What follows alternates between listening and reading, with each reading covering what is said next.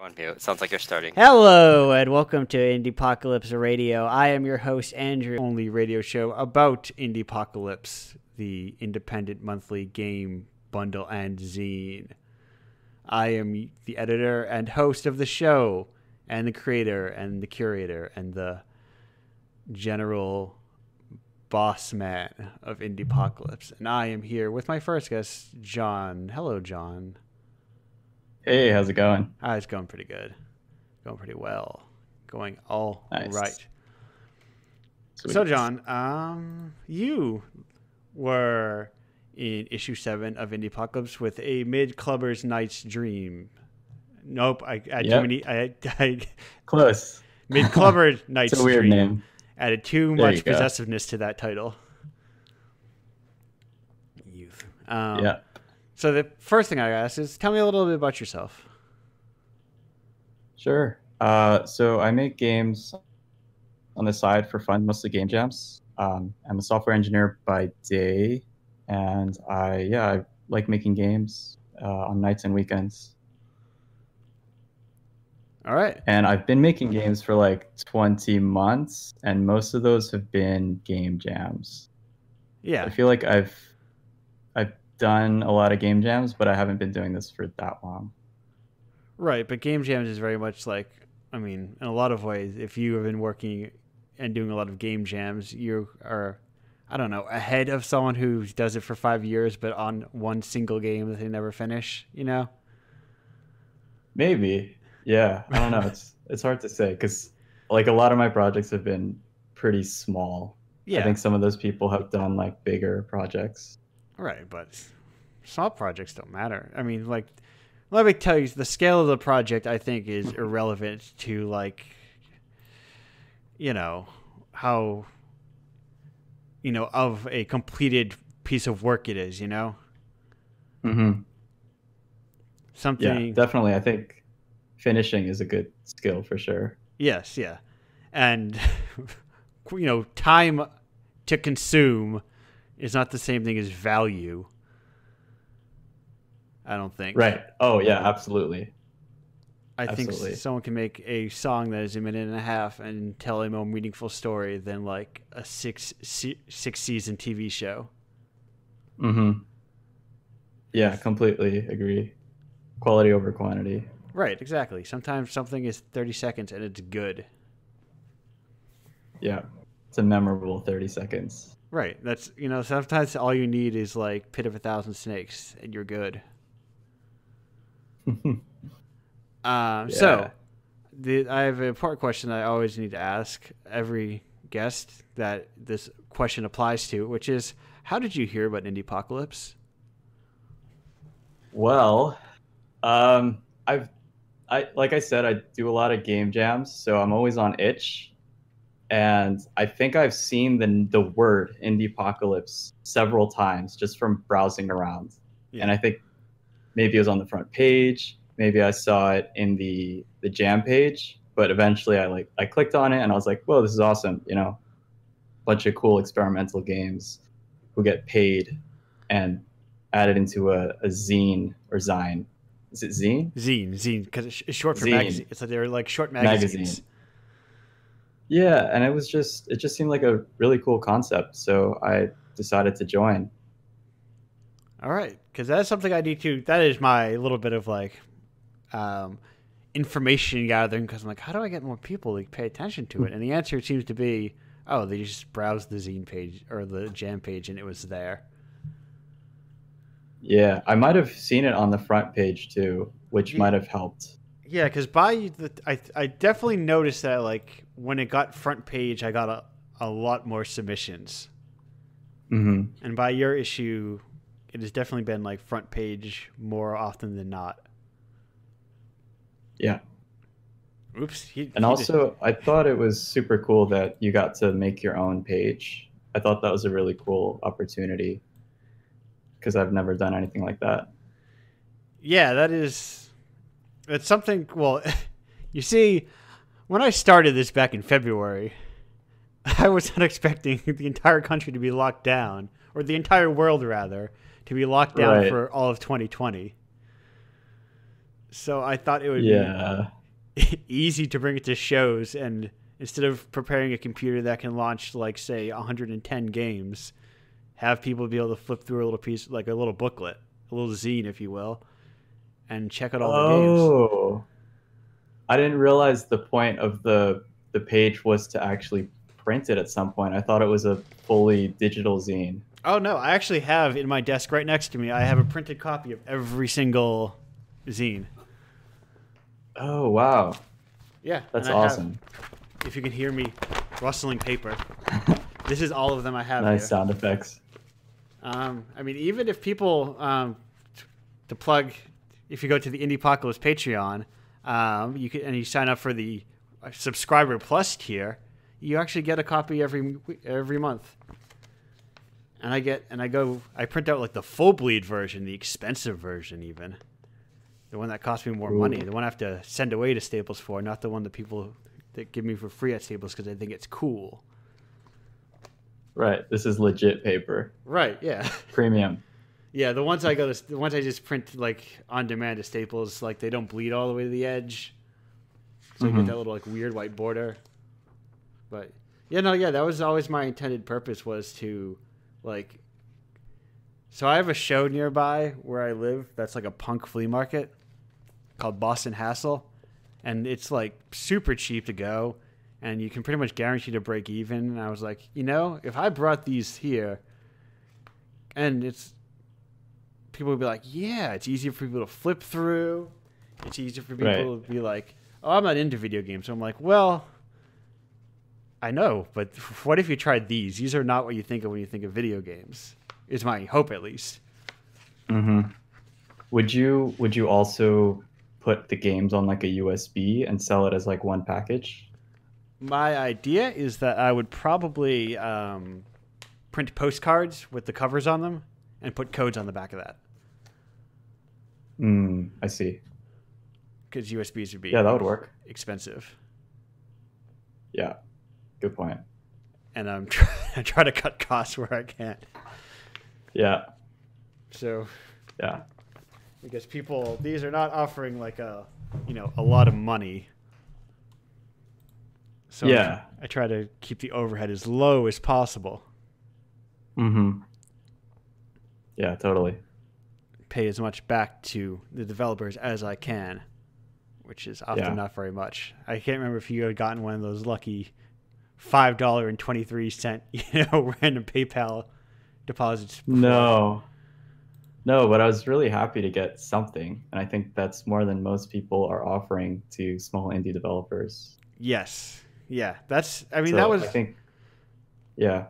No, if you ever want to say something and I'm ever talking, you can just, the number one rule of Indiepocalypse Radio is just keep on going, then I'll shut up. I was just gonna say, like, I think what you're doing is awesome. I think more people should be doing stuff like that. Well, thanks. Yeah, and it's very good also to see the people like this Indiepocalypse people go into other bundles that are far more monetarily successful, because I'm like, yeah, you get that actual money. You get my $20 and then join like the Cyberpunk bundle and get like thousands of dollars, and I'm very happy for that. To be like the weird, the commercials or whatever equivalent. Right, but it's a good, everyone starts somewhere. Yeah. So. And it'll exist forever. Yeah. I like the idea. Part of this was, I remember listening to like actors talk on like podcasts about getting like, residual checks of like $3 because they were in a TV show like 5 years down the line. Mm-hmm. And I like the idea of something just like, passive income as well as like small scale opportunities. Right. So you're saying there's a chance I might get a $5 check a couple of years down the line? Yeah, probably. Well, I mean, Nice. How close are you right now? I have a spreadsheet that has like all of this information, and I have like a payout tracker that shows how close everybody is. You're not that close. Sorry. You're like halfway there. Issue 7 was not a popular one. It's hard. It's super hard to tell with like, I think I just broke down all the stats, and issue 7 is actually the lowest selling issue. Oh no. And I don't even Dang like, it. it's impossible. And issue 6 is like the highest selling by like a wild margin, and I don't know why. Interesting. Hmm. Because I don't think like there's that much of like a gulf in terms of like what the games are included in between each issue. Mm-hmm. I think you'll get like preferential differences here and there. Right. Nor do I think like any of the issues trade on like big names, you know. Yeah. No, I have no idea. I think you're honestly one of the bigger, as far as big named people, you're one of the bigger named developers, I think. Really? Me? I mean, for someone who seems to always get picked up by like Warp Door and like little mini coverages here and there. Oh yeah. I think that person just likes me, the person who runs Warp Door. Yeah. Well, tell them to like me for once. I don't know what their issue is. They should post you. That's what I listen. I will fully admit that I am like irrationally hung up on Warp Door for no particular reason other than I just don't understand why they haven't posted yet. But Well, they're doing something similar to you, I think, like curating a list of cool games. yeah, but they posted about Dread X, and Dread X is doing the same thing. They posted Oh. they posted 10MG, and 10MG is doing the same thing. What's the deal? I don't know the guy, but if I ever run into him, I'll talk to him. Be like, buddy, what's the deal? No, Yeah. nor do I think it will like immediately explode the sales. I'm just like I said, it is irrational. But anyway, enough about me and my irrationality. So you also do is from like I said, I see your work pop across the stream often, not the stream we're doing now, but you know, the general stream of social media. And you trade a lot of different styles. So it's like, is that your approach when you're doing a game jam? It's like, let me just try something different every time.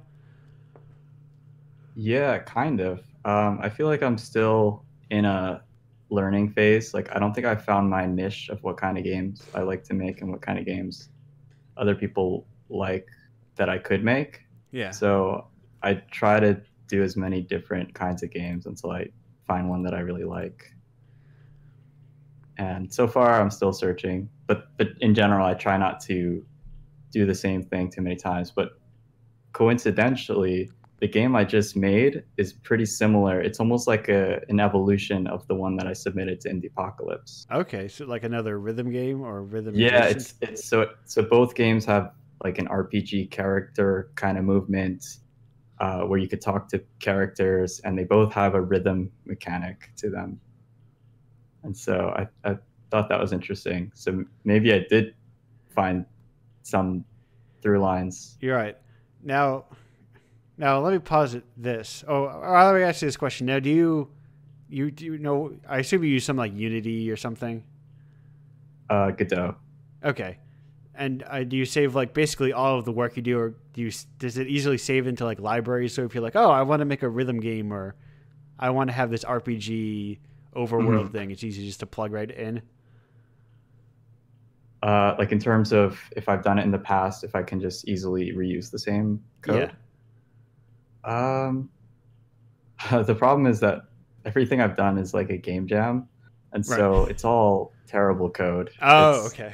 It's garbage. I don't even want to look at it, even if it's some complex system that I've done for a game. I'd rather just recreate everything. Okay. So everything I do is like from a blank project. All right. Yeah, because way back when I was actually spending time making games, I would like try and get it like good enough, and then sometimes I would go back and clean it up so I could say like, hey, I want to have like a platformer, so I just plug in my platformer script, and then I would just have a platformer already made, or I have like 8-way movement already made. Yeah, actually, there is stuff like that you can reuse. I have reused like FSM code or like state management stuff, and for platformers, like you can reuse all the platformer gravity stuff. Yeah, because that stuff's always going to be the same. Now, have you considered perhaps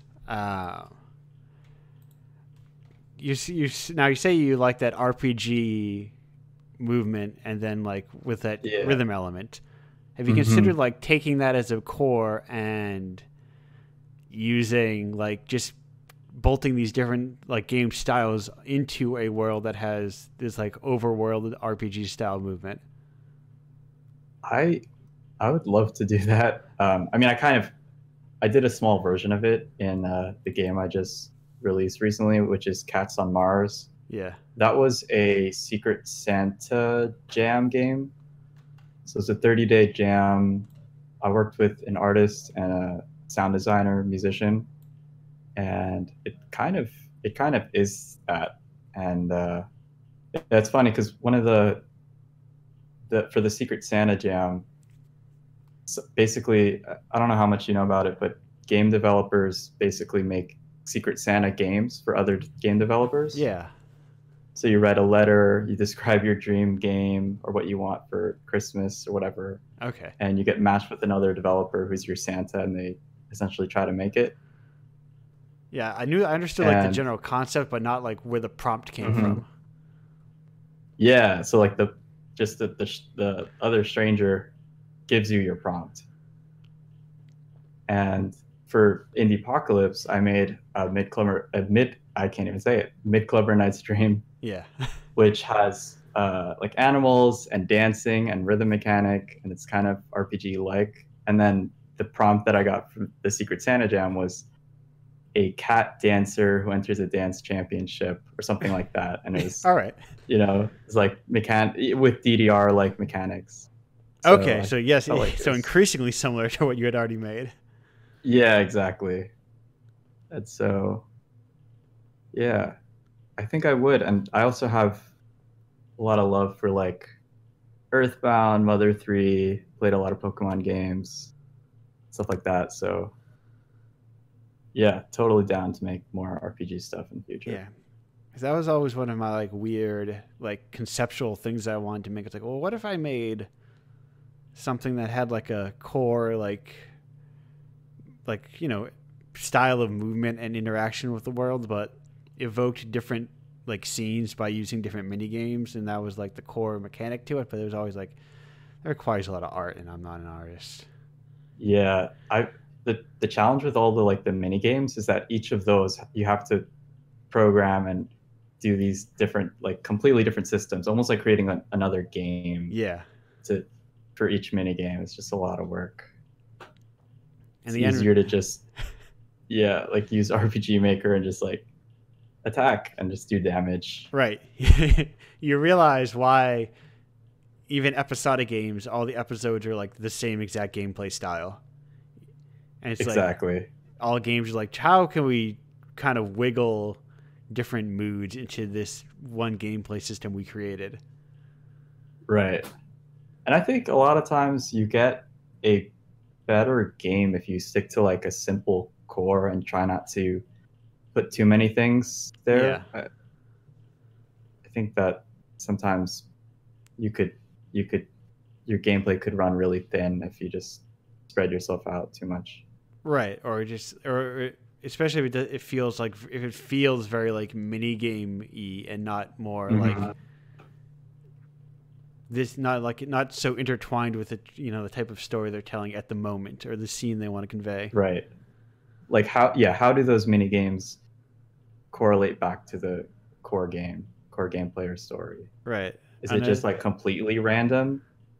Then it might not be as effective. Right. Or are they so infrequent that they're like jarring as opposed to like a kind of expectation of what is happening? Yeah. Yeah, exactly. I think that's also like a pretty big challenge besides like coding up all these mini games. Right. Besides making games work. Yeah. Yeah. So I've never used Godot. Is that how begin? But I've seen a lot of people use Godot. Is Godot very like beginner friendly? I think so. I think it depends what your programming experience is. Right. Because it does rely on like a Python-based programming language. Okay, but is it like a proprietary like Godot? Yeah, called GD Script. It's their own thing. But if you've used Unity before or GameMaker, I think you'd be comfortable with Godot. Okay, yeah. No, I think it's good because I feel like that is like the similar. You could probably say that about most things. Like, oh, because GameMaker is built on like C++, I believe, but within their own proprietary language. And I would say, yeah, if you've used Unity or any other like programming language, you can probably very easily use GameMaker. Right. And I'm sure if someone's saying using Unity, I think what the answer is, I think all engines are basically the same, like in terms of like what you need to get done out of them. And most people could probably like wiggle out what they need to work. And some are obviously more specialized than others. Like if you're going to make a visual novel, probably just use RenPy. Probably. Save yourself a lot of work. Yeah. Yeah, I think the engine doesn't matter. And I think more people get hung up with deciding the right tools than they do actually making stuff. I think just pick a thing and just start making stuff. Yeah, because it's never going to be like perfect or the tool isn't going to make everything. Yeah, exactly. I think some people like would kind of shit on GameMaker, but Hyperlight Drifter was made with GameMaker, so you could do pretty much anything with it. Yeah. Let me tell you about Undertale. Yeah, exactly. I remember when I was playing, I was like, wow, this game is like very easy to make. Like, I'm like, oh, I see how this game works. Yeah. Because like it's not about like complicated programming, or you don't need complicated programming to like execute on like interesting ideas. Exactly. And there's some things that are kind of janky about it. You know? No, that's what I mean. Okay, it's like the idea is good. Yeah, exactly. That's what I mean. Like, oh, I can see exactly how to recreate this. Right. Just like black backgrounds and white borders. Yeah. And it's all very simple, like movements and basic movement. Yeah. I mean, the text is the most complicated thing, but that's like because I'm bad at. I don't know how to do like text reading from. I'm not a good programmer. Now, you work with like different artists and other like collaborators on all your projects. Have you ever done something like solely by yourself? Yeah, I have, and I've learned that I'm a pretty terrible artist and musician.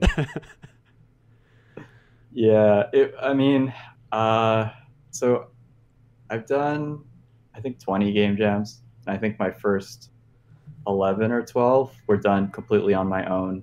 And some of them I used Unity for before I switched to Godot. Yeah. And I think one of the problems was that I saved like sound effects, music towards the end, and it always ended up hurting the project. Also, as soon as I started working with people who were way better than me, we made so much better stuff. Right. And they contributed so much more than just the assets. I mean, they contributed ideas and implementation, and they just make the projects so much better than I could on my own. Yeah, and when you see assets, it changes like how you perceive the code you're making and how you perceive the game you're making. Mm-hmm. When you see how something moves in the world. Right. And yeah,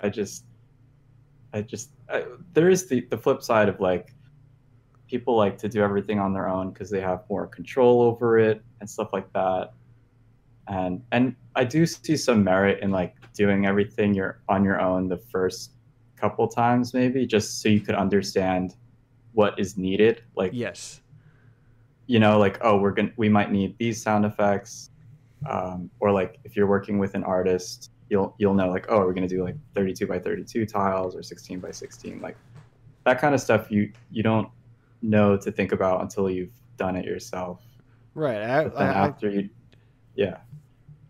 was gonna say I highly recommend to people that like you should do like at least one solo game jam just to understand like what the workload is of everybody else. Exactly. I think so. And I think it helps everyone to be on the same page if everyone understands like what needs to be made in order to make the game. Right. You can't just say, "Oh, just make me like I just need 3 unique 3D Yeah. models." And Yeah. Oh, just make me a model. yeah, in like a Go. half hour, you can make a model in half an hour, right? Just like you just squish together Just something in make Blender. art. Yeah. It's Go just make music. polygons.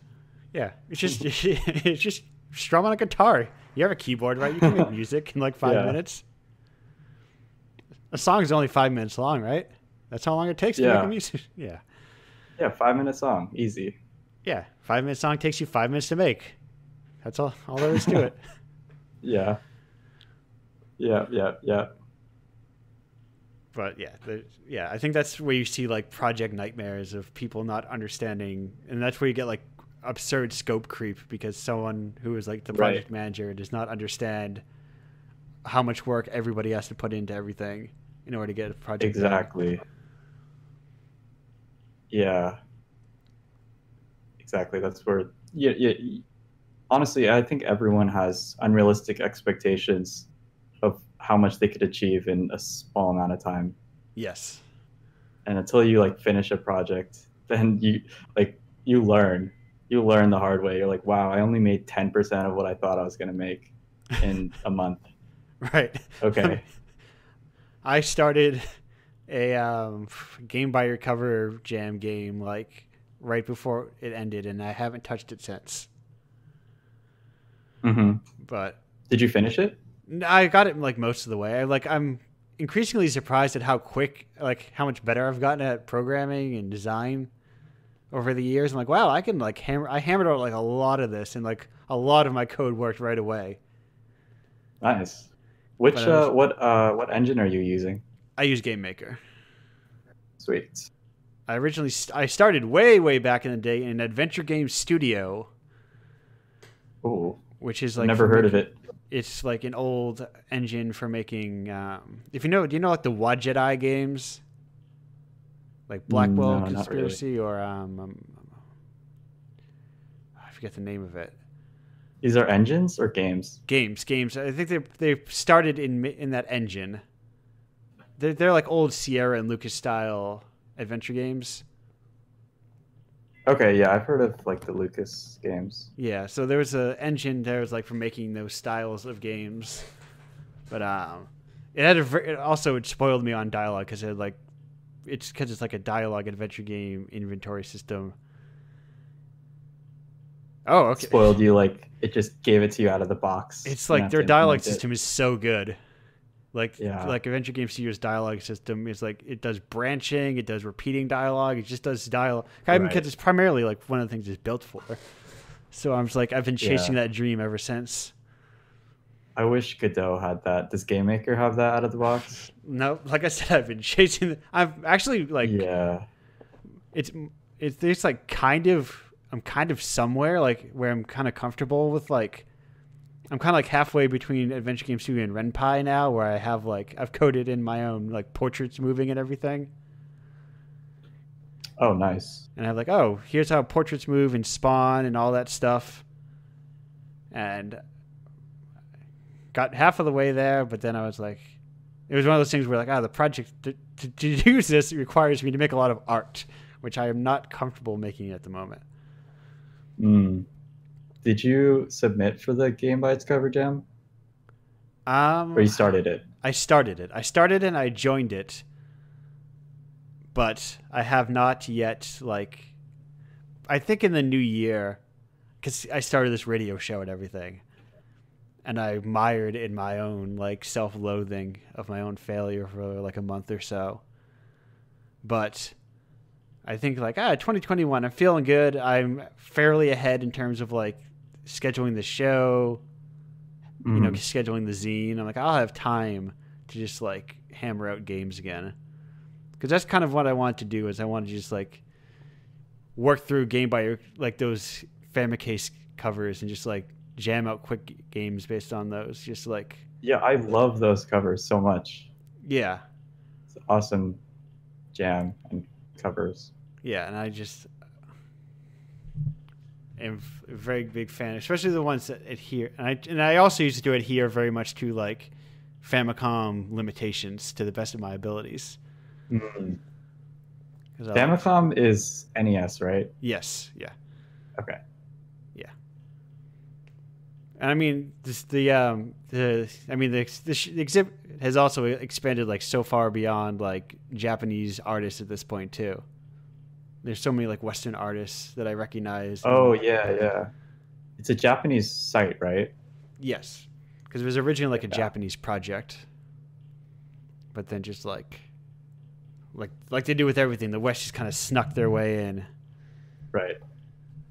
and started using it. But I like sticking to the Japanese. The one I'm doing right now is actually based on a cover from an artist that I was actually in issue 6, I think. They got like that's a whole other story about how I contacted an indie manga publisher and got indie Japanese artists to have their comics in one of the issues, which is Was it 6? Yeah. Is that why that one is selling the most? Maybe. That's also the only one with like Japanese, like an actual Japanese game in it from Japanese developers. Yeah, that's awesome. I mean, that's what I also had to I had to fucking work to fill that issue. There were like 12 submissions and I tracked down like 8 of them personally. Nobody submitted to that one. Oh wow. So yeah. How do you select which games to be included? So it's hard to describe because if you like submitted to things in the past, anyone has, it's nothing like that where I don't give it a score. Mm-hmm. If you go to my Twitter account and check out, I posted an article where I describe all sorts of things about Indiepocalypse, but I tried to sum up like my submission acceptance. Basically, I have an Excel sheet, and things that I think are bad and will never be in the zine, I put below a line to say I played them. They're not going to be in it. Everything else goes above it, and then I just kind of like sort by mood. Like, does this game strike me? Is it interesting? Does it feel like, So you play all the games? Yeah, I play every game as I go through them. I usually try to do them as I submit them, as people submit them, so I can finish them, like get it out in a timely manner. Like the actual like confirmation, I can do it like the Saturday after submissions close. Right. And then I also like compare them against each other. Like, so I try to not jam pack it. Like, so is one zine doesn't have like, for instance, like 7 fighting games or something in it, Yeah. Even if they're all like amazing. Right. Yeah, because that wouldn't show that much difference of types of games, right? That would be very boring. Right. And then they can always be included in later issues. So I go for like breadth of style within the games and also just like things that feel interesting to me. And things I see. Like, oh, I like its style, I like its vibe, and it's also like indescribable. Like something I'm just like, I just like this thing's vibe. Mm-hmm. But we are closing in on our half hour because these things actually just like breeze by. So I have one question for you that I ask of every person who's on the show, and that is for all the gamers out there. What would you suggest for them of something that is not a game that they get into? It doesn't even need to be another piece of art necessarily, just like something to expand your horizons. Does it have to be related to game dev? Not at all. Like how this could help them with games? No, not necessarily. If you think like that, you can think like that, but like not even strictly like that. Just kind of like play something. I guess I really I've been playing instruments pretty much my whole life. And I think that might have been one area where I was creative without really intentionally being creative. And I think that probably has helped me, like playing guitar and learning tabs, but then learning the pentatonic scale and just like doing random notes and just being creative within that. I think, I'd say Instruments are dope. Do Okay. you play anything? Yeah, no, that has come up as a suggestion before, and it's a good suggestion. Just like try something, just Yeah. noodle around. Guitar, piano, anything. Just jam. All right. And with that, we are going to go to our break. Hey, John, thanks for being here, but stick around if you will. Cool. All right. Hello and welcome back to Indiepocalypse Radio. I am still you motherfucker. Sorry. I am still your host, Andrew, and now we are here with a new guest, Mike. Oh, shit. I didn't realize I didn't know I said your last name. Oh, no, it's okay. It's Clamaris. Michael Clamaris? Clamaris? Yeah. It's fine. Everyone pronounces it differently. Well, I like to pronounce people's names the proper way. Oh, you got it's close enough. So yeah, it's Clamaris. Okay, perfect. I know. I just saw. I don't look at the chat, but I do look at bots, and I do like. How do you ban people on Twitch? I don't. There we go. Question. Banned. Found it. Yay. Okay. Anyway. Don't try to fucking sell me free gold on my Twitch stream. I'll allow none of that. But, hello. How you doing, Michael? Hey, how are you? I'm doing good. Just keeping it cool, keeping it casual. So, hey, tell me a little bit about yourself. Yeah. So I am a programmer during the day. I just work at a university doing programming.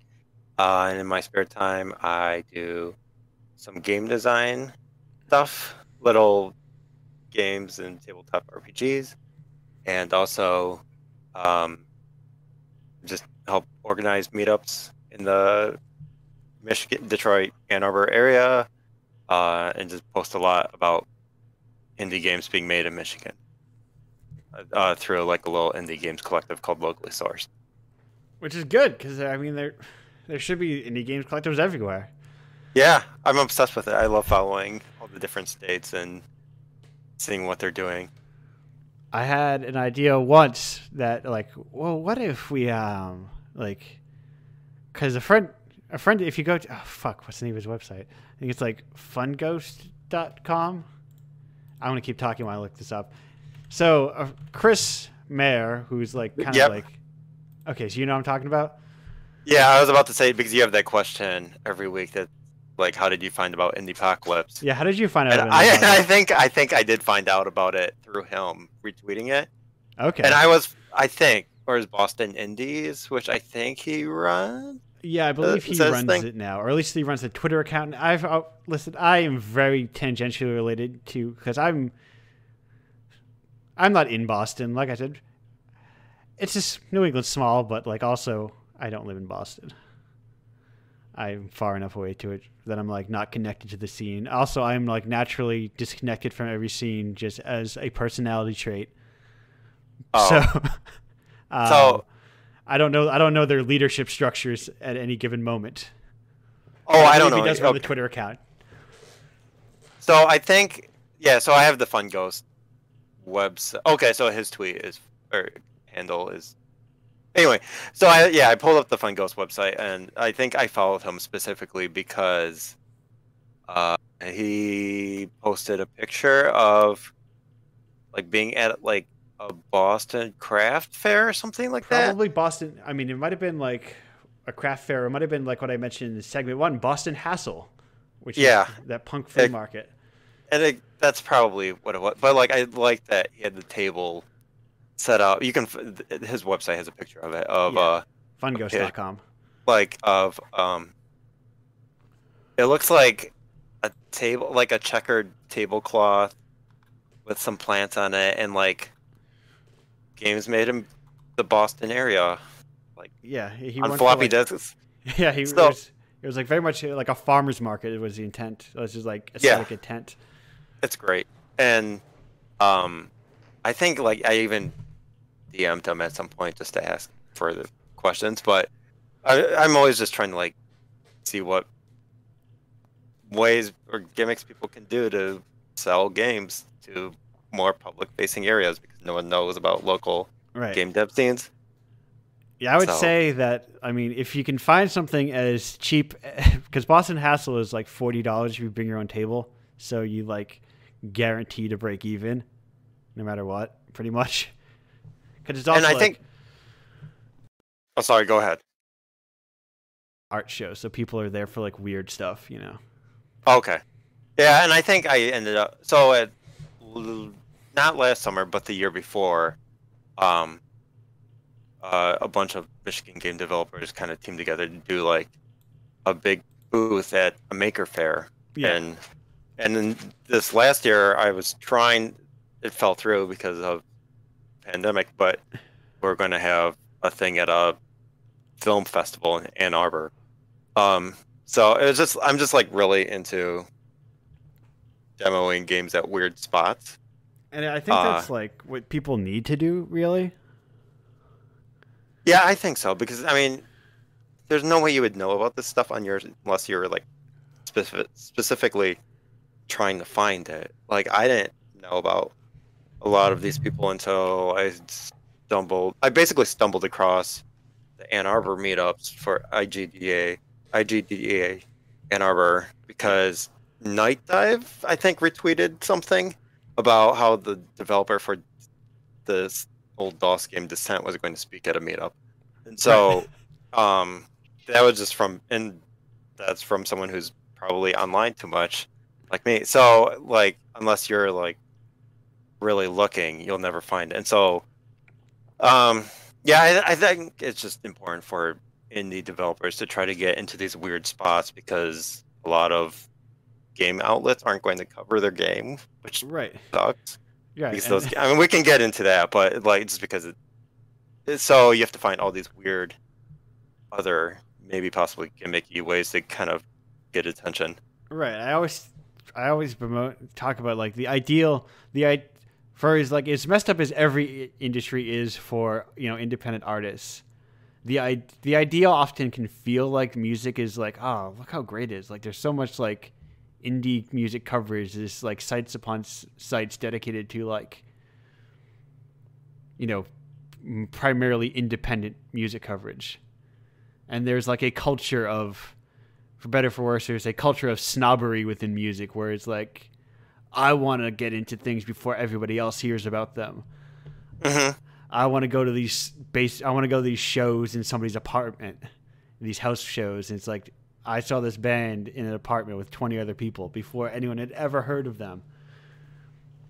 Yeah, and it's almost romanticized to a fault sometimes, where it's like once the band gets big enough, right now you don't like them anymore.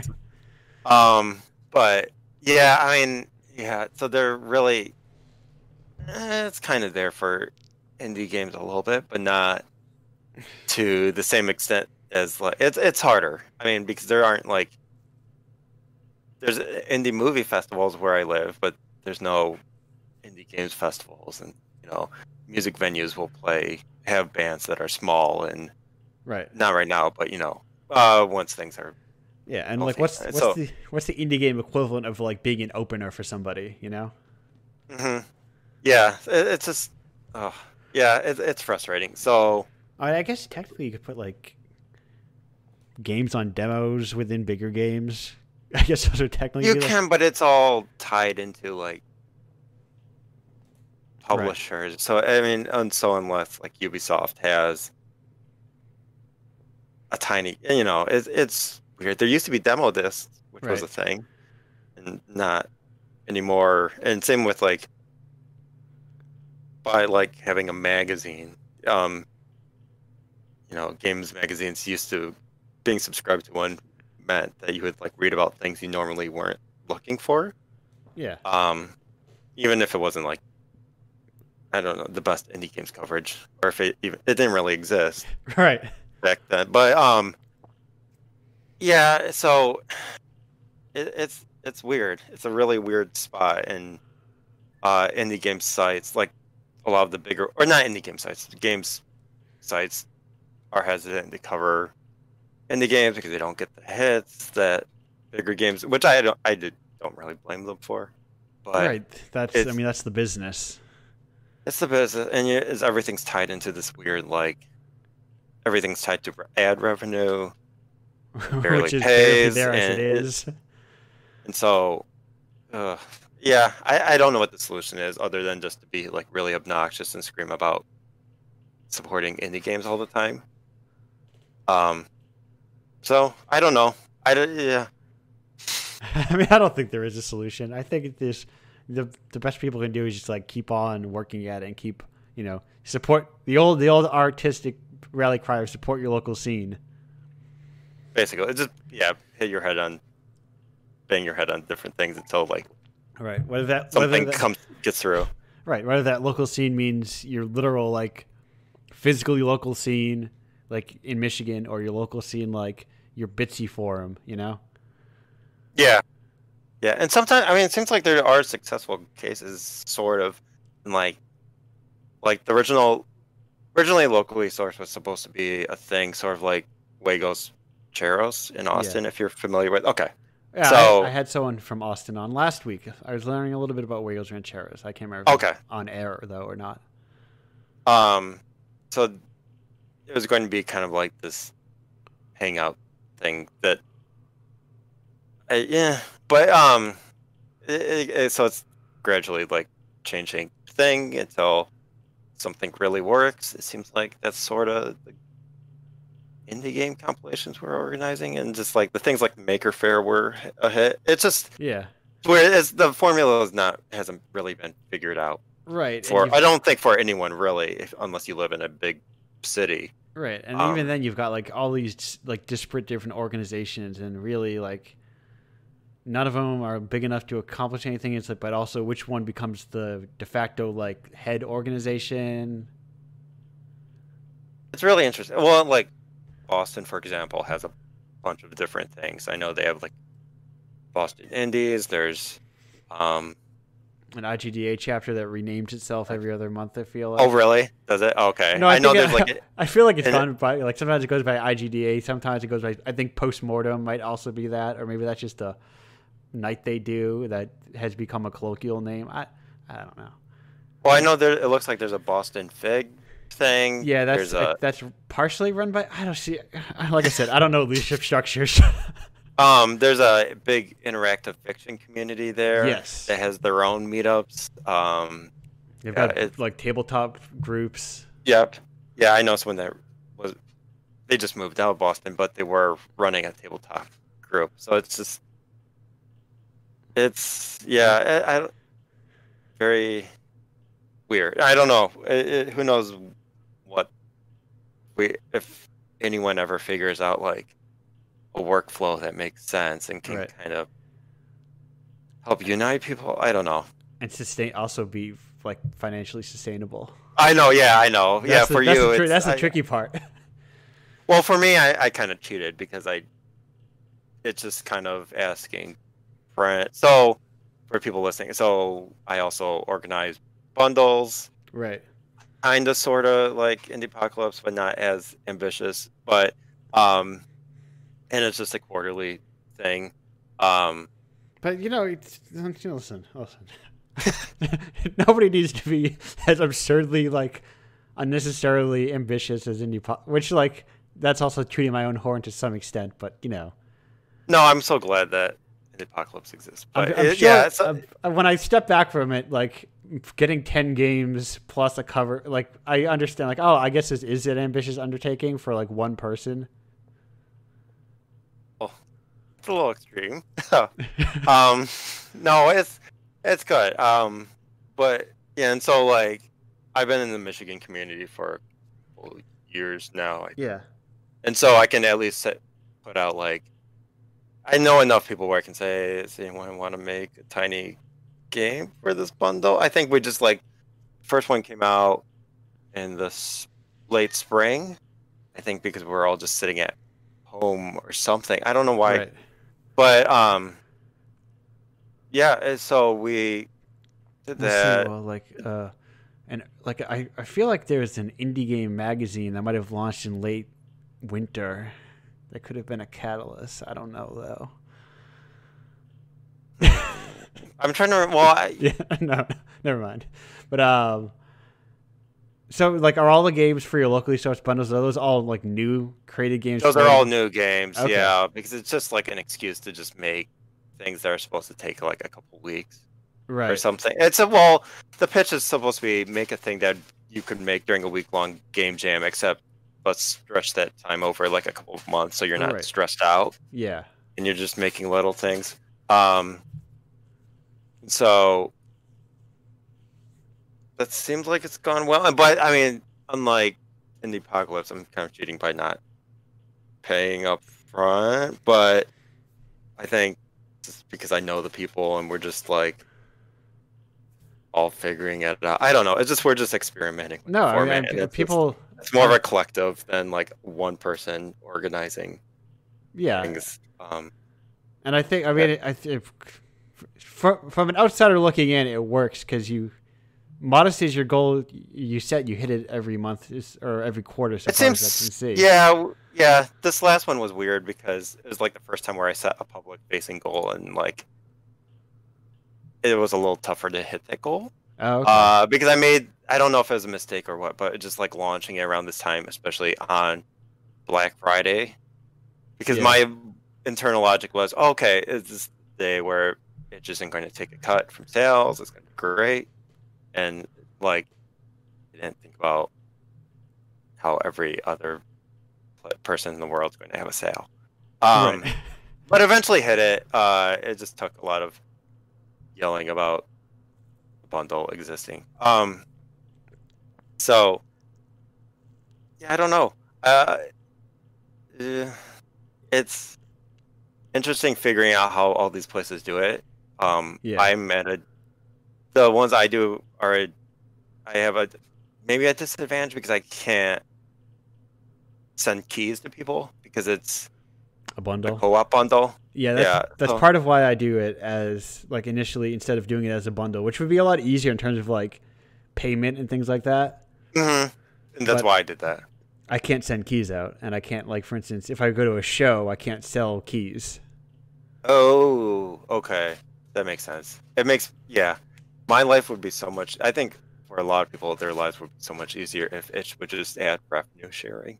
Yeah, when I started, I looked up, I'm like, is there really? I found a lot of forums that are requesting revenue sharing, but no. There's so many people asking about it, and I've never seen a response from itch acknowledging it, which is weird because they're so good about support for everything else. And it's weird because I feel, in theory, it feels like you could set it up like a co-op bundle where you just can you attach multiple collaborators to like a single store page? I wish you could. You can't. But it just well, that's why I know people who work on tabletop RPGs who would love to put their stuff on Edge but just can't because they want to do revenue sharing. Right. And the only workaround I've ever seen for this was can't remember do Androids Prey and Cellular Harvest, which are both designed or co-designed by Oliver Nelson Jr.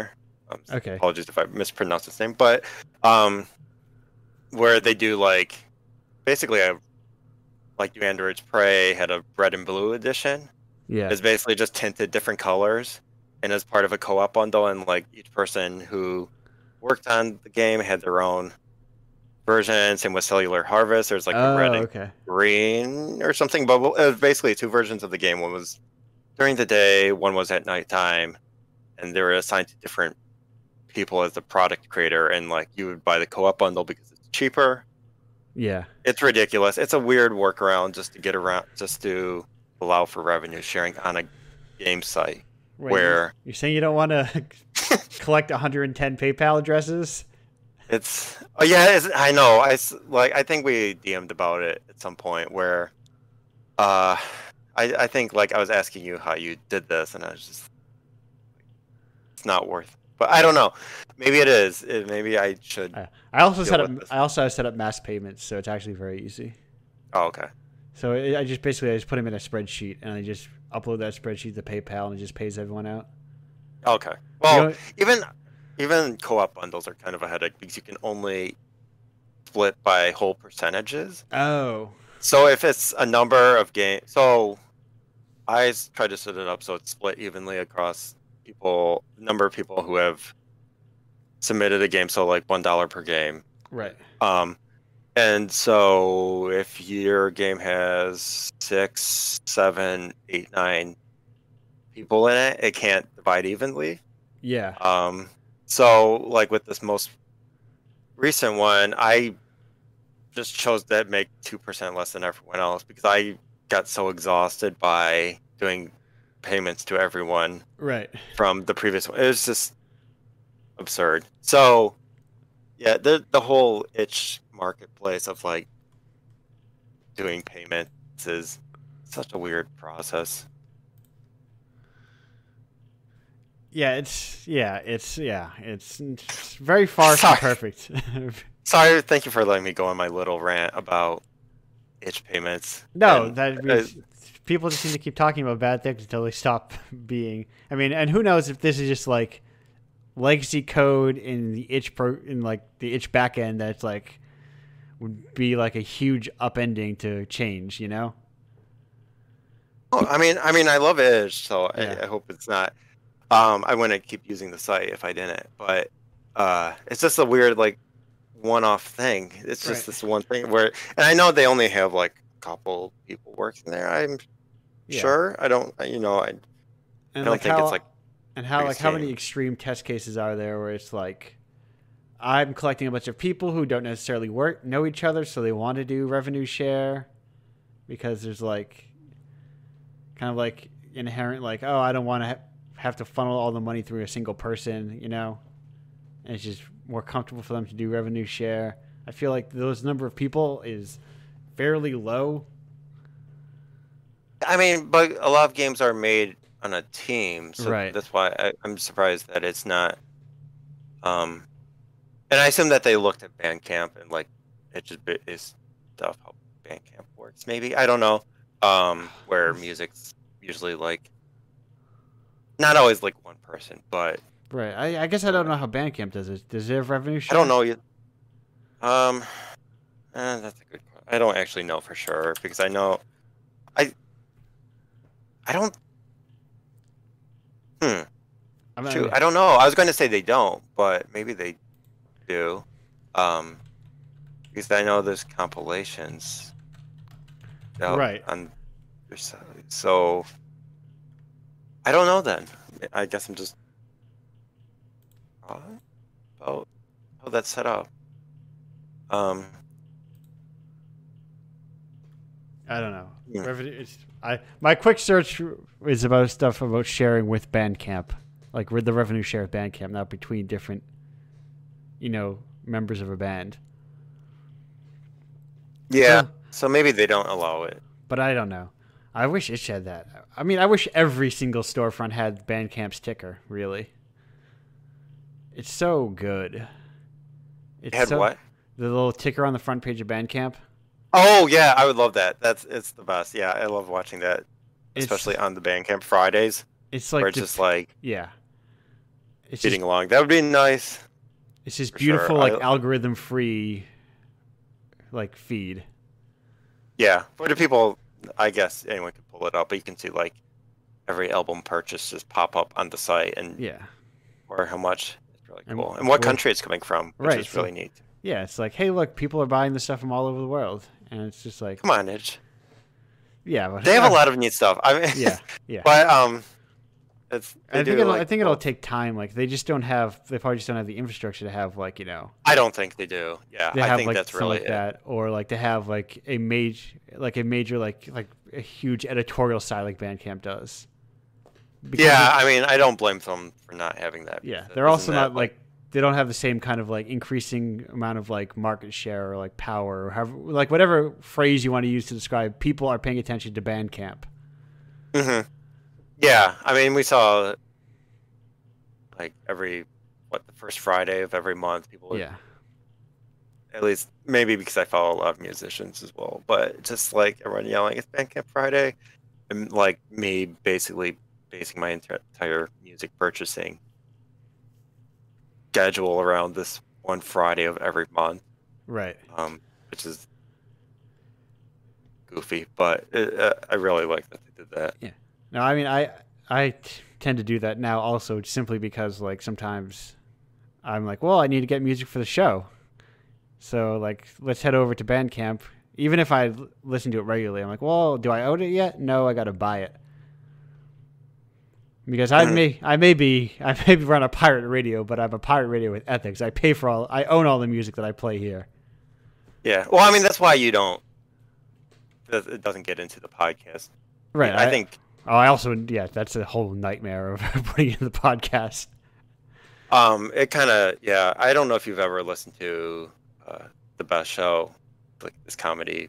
Yeah. Podcast. It does the same thing where they'll have songs in the live feed, but not from like indie musicians and stuff. But then it kind of gets cut out of the downloadable version. Right, because it's like at that point you hit licensing in it, and at least at one point it was a like actual radio show. Yeah, it was. Yeah.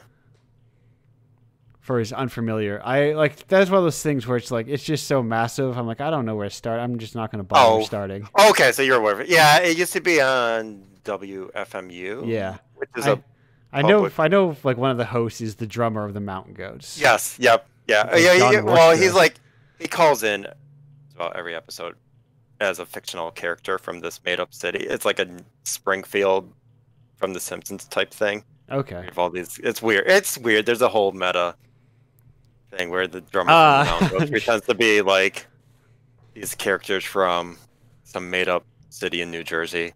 I'm aware of alt comedy on the internet, you know? Yeah. So that's the show that I've been obsessed with, and it's been on for like the last 20 years now. But yeah, and then it's hosted by the voice of Greg Universe from Steven Universe. Yes. Anyway. Yeah. So that's the subtle weird thing is like go. I thought about that. I actually went back recently into IMDb to see if that was because like modern children's television is full of a lot of like weird alt comedians. And, like people here on podcasts. I'm like, what the hell is Maria Bamford doing in Avatar? Yeah, it's funny. I assume that it's just like whoever's directing the show's a fan. You see that line, kid show, and like it doesn't seem like saw it as much in the '90s, except for the Adventures of Pete and Pete. I don't know if you ever saw that. I didn't. I mean, if I did, it's gone from my memory. Oh, okay. It was a live action show in the early '90s on Nickelodeon, but it had like a lot of alternative musicians in it, like Debbie Harry from Blondie and Michael Stipe from REM and stuff. Yeah, just like a lot of Iggy Pop is a major character or major actor in the show. It was just weird, but yeah, it's fun to see that happen. Yeah, as far as I could tell, it didn't happen as much then, or there was at least I was far less aware. The people did not stick out to me as much. Yeah, I don't remember it as much. That's like the one exception. I think that's why it has a cult following, is because of the weird, all of these alternative people being in it. But now it happens kind of fairly often. Right. Like you see, you like Patton Oswalt in a lot of cartoons and stuff. Right. It's like, oh, I know which podcast these persons are listening to. Mm-hmm. Yeah. By who they have on their cartoons nowadays. Yeah, Weird Al's, and I mean, I think Weird Al's in a lot of stuff just because people grew up listening to him. Right. No, maybe Weird Al's going to get his Bob Odenkirk style resurgence. Oh my god, yeah, that's been one of my favorite things to watch because like it's still weird to me that he's in like a John Wick style action movie. Right. I'm still not sure if he's on a comedy. It's so fun because forever like he'll always in my brain just be the Mr. Show guy, right. Even though he's a great actor. It's not a slight against him. It's just that's what he was for whatever 15 years. Right, and like I mean, even when you look at it, like mainstream success, it was mostly David Cross who was like in whatever, Alvin and the Chipmunks or whatever. Yeah, he was in a lot of small roles and stuff, and yeah, he was the far more famous one for the longest time. And now, like, maybe we'll see Bob Odenkirk get an Oscar nomination at some point or something, just because he's doing all these dramas now. Right. Weird, but anyway. Let's not Very weird tangent. Sorry. Going on a weird No, I mean, I like primarily the only podcasts I listen to are comedy podcasts. So, and I like just comedy in general. And weird, alternative, indie, ultra ironic. I can't see the whatever. Is it like when does the game stop and when does it begin comedy? Mm-hmm. But this is theoretically a podcast about video games, I suppose. Yeah, it's not really. I don't care about video games. What am I talking about? Listen, tell me about Phantasmagoria. Oh, okay, great. One or two? Do you prefer one or two? I mean, 2 is the one that I have my weird obsession with. I mean, like, 1 is actually just like Phantasmagoria 1 is just a totally normal 90s FMV game for everyone who's not old. And then the sequel is kind of unintentionally funny, but also like weirdly very progressive. It was designed by, was it Shannon Lorelei? Is that Lorelei Shannon, who co-designed King's Quest VII? The first game was designed by Roberta Williams. Yeah. King's Quest, and so yeah, the sequel has nothing to do with the first game. Oh no! I learned after like there's a reference. There's one I learned reference about in my the 50th rewatch of a Let's Play that they like. How did I miss that every other time? There's like what you like grab some mail and it has the person from the first game. Yeah. Like their name appears. Yeah, that's like, probably it's like why an you ad missed for it. a book or something. Like Yeah, a pamphlet for her latest novel. It's that's probably why you missed it, because you would have to remember the name of the character from the first game. But I mean, I also rewatched playthroughs of Phantasmagoria 1 a lot. Neither is really that great. Like it's weird, like ironic thing. So even though I mostly unironically like the genre, right? And I was recently watching a playthrough of Gabriel Knight 2 by Just Morissette, who I think that's his name, the person that does the soda machine in video games website. I have no idea what you're talking about. Okay, never mind. There's someone who's cataloging. Yeah, I understand the concept. Okay, I've heard about the dogs. But yeah. Anyway, so yeah, I referenced the second game more than I should, just because it's like it's weird. So you've played it before, and it's just I've never played it. Weird. Oh really? Oh okay. So you just watched it. I've just watched it. Here's the thing. I've never played adventure. I've never played that many. Like I don't know. I've never played an adventure game. The second game is weird because you basically spend the first fifth of the game showing pictures to people. Like you're just walking around your office and walking into everyone's cubicle, and this has all been filmed, and you're just like, remember this Christmas party?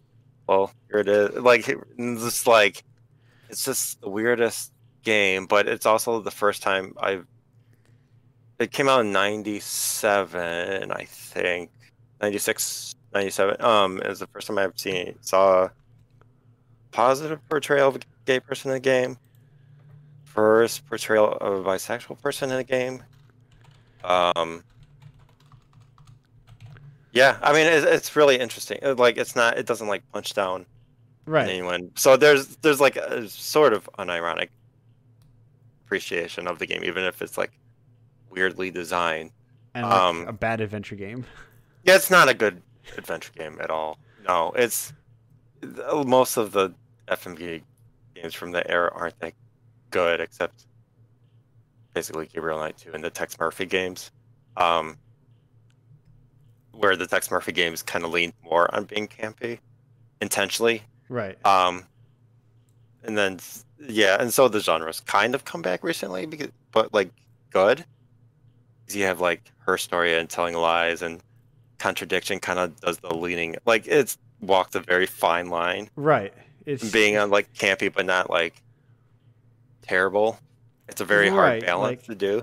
Yeah, like it's I don't know, is cheeky? Is cheeky the right word for what Contradiction is? Kinda. It feels like it's really interesting because I feel like everyone in the game, or almost everyone in that game, plays it straight except for the main actor, who's Right. kind of like doing a Nicolas Cage type thing or something, where he's just going for it and just being very over the top, but Yeah, it but they're all works. like I think they're all like hard committing, which I think is very important. Yeah, I think it would, because yeah, I think it'd be very easy for that game to fall apart. Like, or if they tried to do a sequel, Yeah. even though I'd like to see one because the game's fun to play, it's still a decent adventure game and doesn't need the full motion video weirdness. But I think if they tried to replicate it, it'd be like, I don't know. I mean, because they knew what they were doing. And when it's not like when people make, it's Like not like it's bad not like movies where you right. have a bad movie like Birdemic and then a sequel that tries to be bad on purpose and it's just unwatchable. Right, Bad right. bad comedy is unwatchable. Now, Um, yes, I'm going to let you finish this thought, but we could go on forever okay, I'm sorry. about the concept of like like how bad enjoyable bad art, and like there's that I think it's only made by people. Here is my final thesis on bad art. I think enjoyable bad art is only made by the least talented and the most talented, but also the extremely ambitious with in terms of both. Yeah, I think that's the important part is you have to put like yourself into the bad art, like because they're like I do not enjoy watching Michael Bay movies at all because they're just like cynical cash grabs. Right. But for the most part, and then but like I'll watch. I don't know. I mean, I've watched The Room a bunch of times or Birdemic or whatever, where like they're trying to have it's important to them, and you can still sort of respect it. It's weird. I mean, it can get mean pretty quickly if you're trying to Right. like. But anyway, but part of themselves like, and they're it goes into the movie, and they're trying to have an important message. Important question that I gotta ask. Okay. Before the regular important question, this is a semi-related important question. Have you seen the movie House? Or Houseu, as people what? sometimes like to call it? Wait, what movie? House, the Japanese film. Oh yeah, I love that movie. Okay. Now, do you think that's a bad movie? No, Okay, good. Good. I think that's actually a good movie, and like Yes. they're intentionally, it's just it feels like a Scooby Doo movie, or like it's weird, not maybe not Scooby Doo movie, but Right. it's it's doing its own thing, and it's very unusual and Yeah. interesting. Okay. I love 'Cause it. that is something I feel like you could show someone and it could have like a very room like they could like view on it, but I will fight tooth and nail. I think that is like a movie that does everything it wants to do, and it's intentionally a very good movie. Yes, I agree. I own that T-shirt because I like I it. do not have the T-shirt, but I've seen it. It's good. I like Uh, the movie poster a lot. Yeah, yeah, it's exceptional. But now the other important question: non-games for hot gamers out there.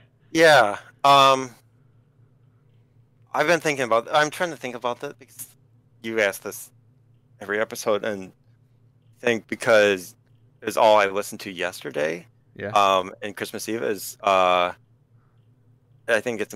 I would recommend people checking out college radio or public radio stations. Because I think it's important to be exposed to art, music, stuff that you're not necessarily seeking out or won't have presented to you through an algorithm. Yeah. This goes through other kinds of art too. It's just like experiencing curated sources versus Yes. algorithms, because Right. you'll Like- see things that you weren't looking for, and sometimes you won't like it, but sometimes you'll be pleasantly surprised.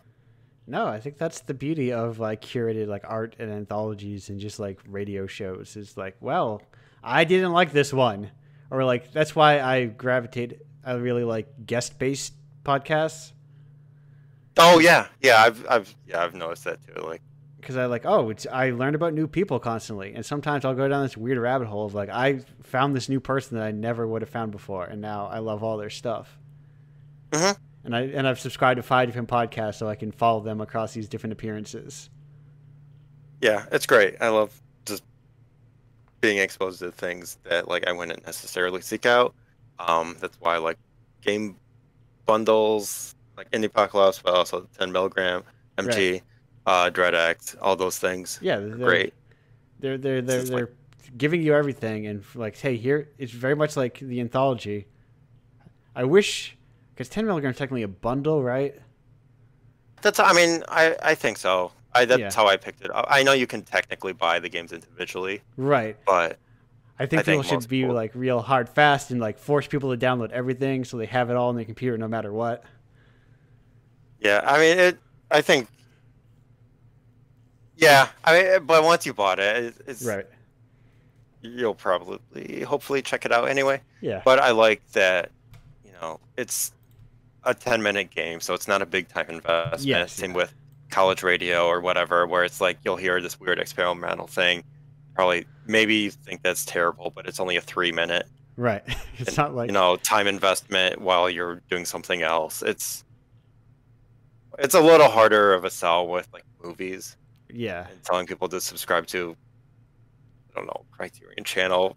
I mean, you should. Pretentious answer, but Well, I want me to go run and grab my little and jangle my Criterion Premiere member, whatever, my little lanyard they sent me. oh, did you get one of the? Oh, okay, I didn't subscribe at the beginning. I Yeah. know what you're talking about. Yeah, And I have got one those of- when Wow, unsurprisingly, the guy who curates an indie game zine likes the Criterion Channel.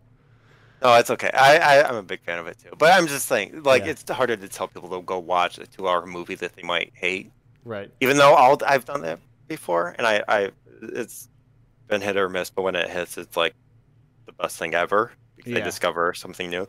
I think it's just good to expose yourself to things that you're not sure how you're going to feel about it. Yeah. Yes. Yes. Yes.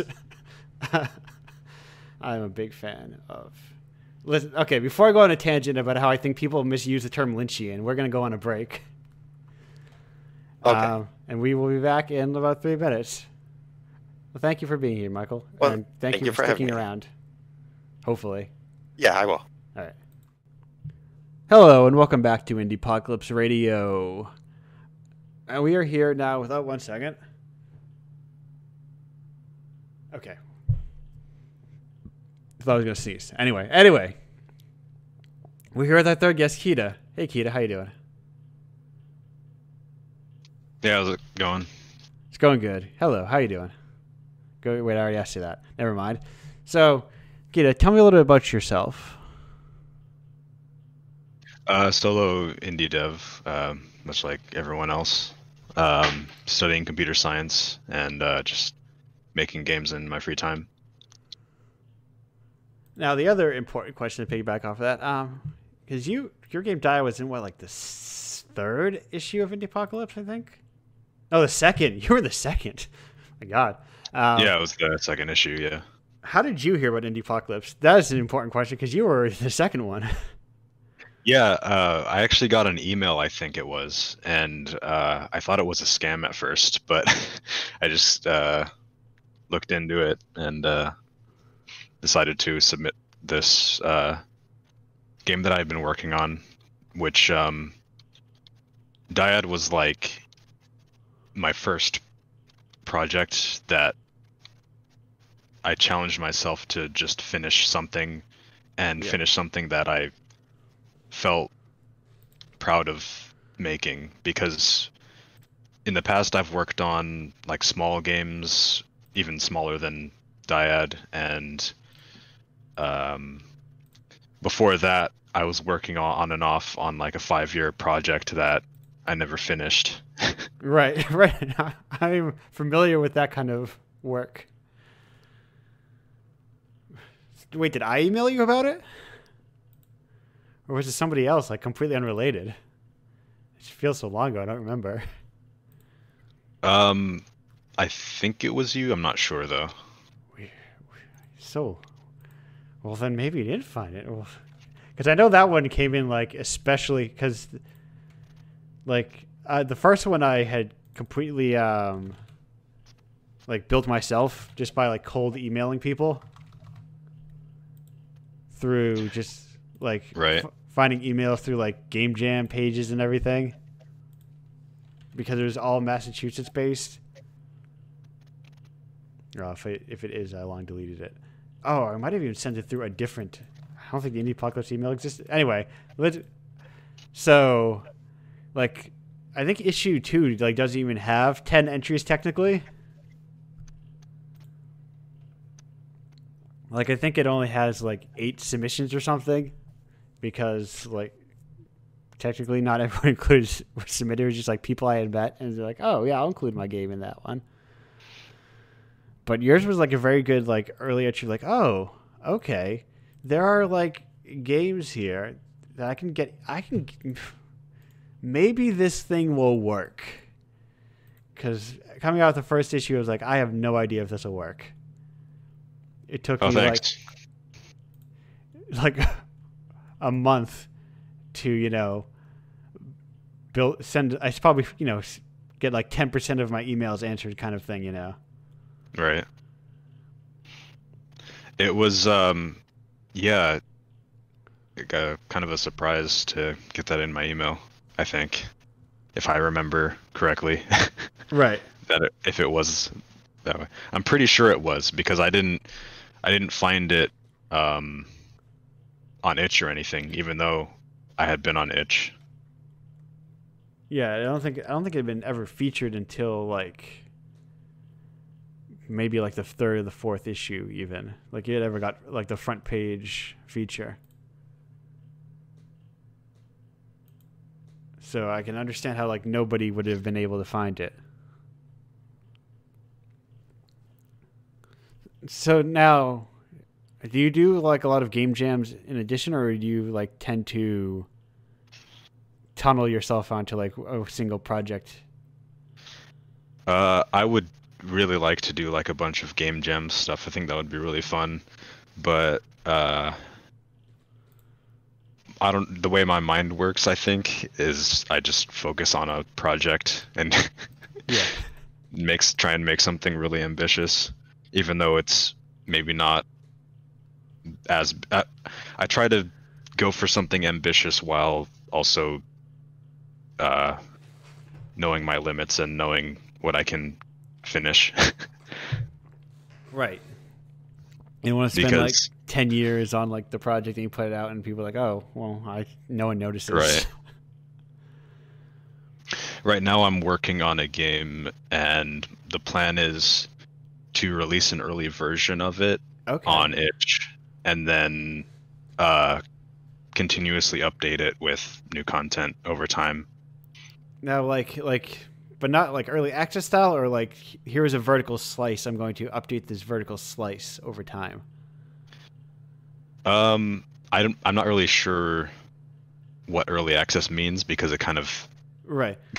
games or more kind of like just yeah like, or like more like will the game, the version you release early, eventually morph into the full game, or will it always be like a shareware version that gets updated mechanics and that sort of thing? I plan on like having a way to beat the game, and then like you can do there will be like more things to explore and stuff like that. Okay.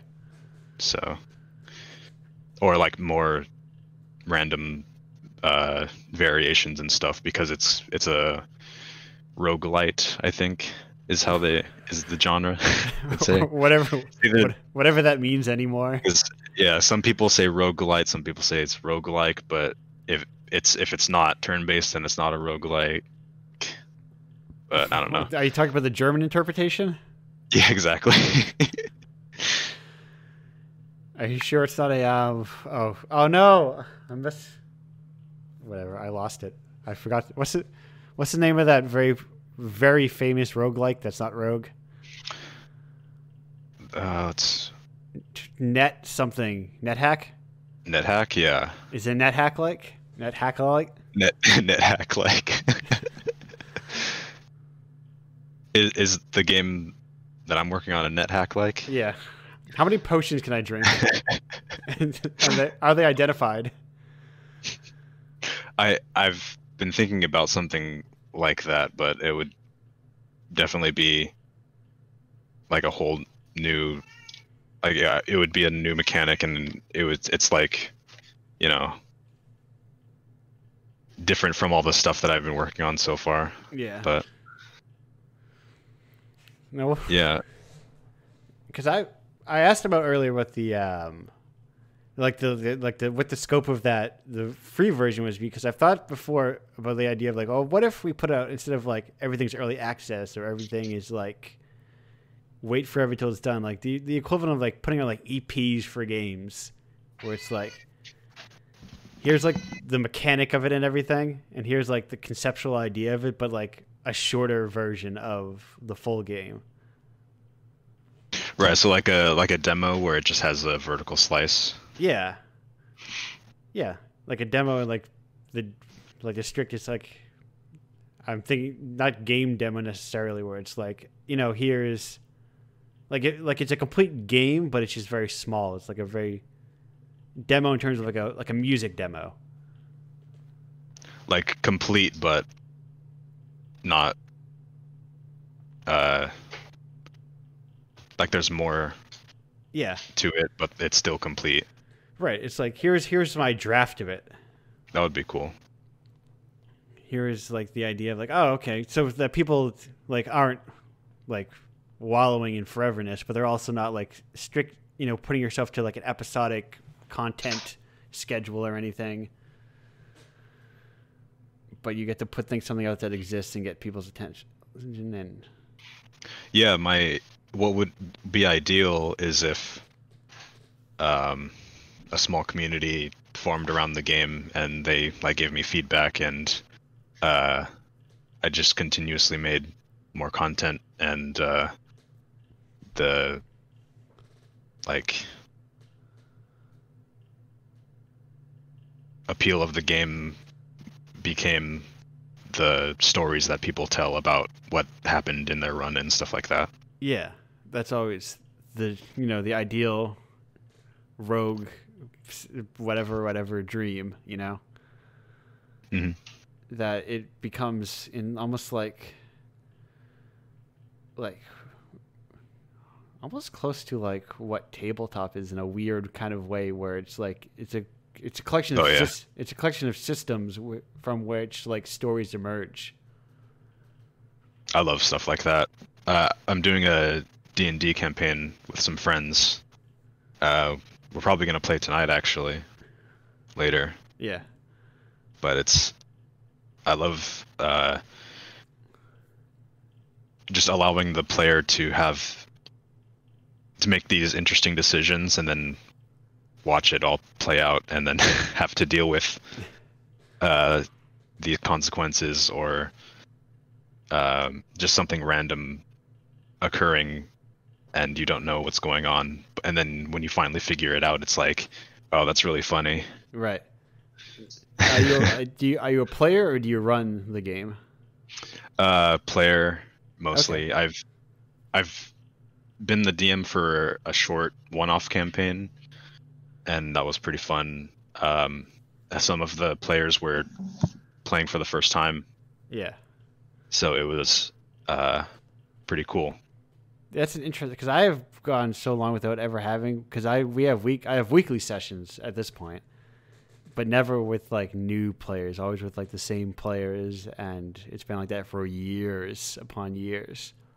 Yeah, I mostly just play with my main group of friends, and we usually play in person, but we've been playing online. Yeah. Such as the way for all of us. Yeah. Now, I gotta ask, because this is something I'm always interested about different like gameplay groups, of how much do you as a player, and I guess you and your fellow players, how much are you trying to win the game while you play? I think it varies. Okay. I think it's really important to play your character as a character, right? Yeah. So they have their motivations and their flaws and all that. So dying tends to be something that people don't want to do. So the player characters will do everything in their power to keep themselves alive. Yeah. And so that's usually considered winning by, at least to me, is just not dying. Okay. Because it's always, because we, like, with my own group, we have a very much like players we love to lose or like put ourselves in bad situations. And like, Right. we also do like a lot of one shots, I guess, so that makes a bit of a difference. I feel like for us, especially with our DM, it's not necessarily our characters getting themselves into bad situations, Yeah. but just finding themselves in bad situations and not knowing how to get themselves out. Okay. Because I always wonder, because I remember having a discussion with someone like at an after party, and they're talking about how they went through all the complicated rules of like D&D and all the stuff, so their players were like super like, oh, I did this amazing thing of like I am a god now. Like, oh, wouldn't it be funnier or like more entertaining if you like were bad? But I'm also like, we played like a series of games, and like this is like an old adaptation of like AD&D, one of those offshoots of those. I forget the other word for it, but my characters died. I had a character who died pretty much every single session. I think once I died twice in a session. Jeez. It's like, but it's also like a thing where like I touched a pillar and my brain went into space or something, and I died because I accidentally touched a pillar I wasn't supposed to touch. The danger level of the campaign or whatever sort of story the characters are in, it could vary widely depending on the DM, I feel like. Yeah. Because we've also done things where it's very clear, like, oh, these are long forms, so your characters are pretty much never going to die, probably. But like, so like the danger isn't inherently there. I guess it's like the group dynamic is always different. Right. I think we were talking about just bad situations in D&D, like our main campaign that we play in person, and that's on hold until we can play in person again. Yeah. Left off on a very bad cliffhanger because none of us have any of our equipment, and one of us was snatched away, and we don't really know where they are. All right. Yeah. So we have like a prisoner, and we'll probably try and interrogate him and have him tell us where they took our friend, but it's looking pretty bad. Now, how does that work structurally? Do they like not like, do they do all their stuff in secret, or are they just like what does your friend do while they're spirited away, like at the table?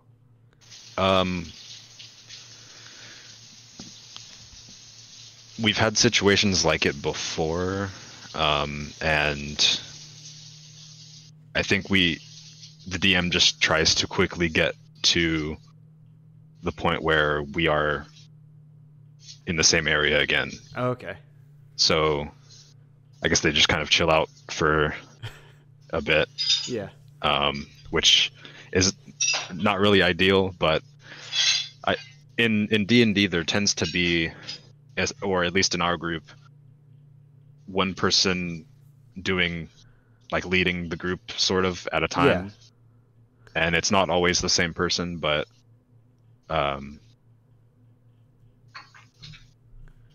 amount that each player contributes isn't like, it's not like everyone's doing something at the same time. Right. Because it'd be chaotic to do that kind of thing. Right. Unless you're just like really 100% like in the moment, in the zone, and like everybody's out there like role playing their ass off. Yeah, I feel like those are the best moments when you're trying to figure something out and everyone's thinking about it and talking in character and doing all these different things. And if only you could, and that is like, I guess, the beauty of like that kind of like emergent design that doesn't really, or that like emergent storytelling that doesn't fully exist in like digital, like, I guess there's like, it's possible in like cooperative games, but to try and like, I guess, I mean, I was also talking to people, there are solo role-playing games, and some have been submitted. But I was going to say a computer, or there are limitations, and a computer can't allow you to do every possible action in a world. You can't just suddenly be somewhere else. Right. However, have you ever played AI Dungeon? I'm familiar with it loosely. It is amazing. I love AI Dungeon. It's so cool. I think that might be one of those situations where I'm like, I'm one step away from knowing the person who makes AI Dungeon. Oh, really? Or maybe I've met them. I think they're local to me. I can't remember though, because I remember hearing about it a while ago. For people unfamiliar with it, it's like a text-based adventure game, but instead of it being a set programmed game, it's handled by an AI that has been trained, I guess, on a bunch of different adventure games and dialogue, and it tries to make an output for any kind of action or any scenario that you type in. So you can do ridiculous things that no one would even think of making a response for in the game, and it'll try and find a scenario for it. So it kind of like is like tries to replicate like the perfect game master. Right. Yeah. It's like an AI game master, basically. And one who's like, oh, I don't believe in Rails. I believe in whatever the players want to do. Which is a whole other, like, I feel like you could spend forever talking about like the philosophy of like how to run a role-playing game, or like how people prefer to run role-playing games. Yeah, but I bet there are a few books written on the subject. Or there's like, which you're just a few Twitter followings away from seeing role-playing game discourse every crop up of like, well, no, players should have 100% agency. Players should have complete agency, and the game master is just there to caress them along. Or no, let the game master make their walled garden, and they slowly guide the players through it.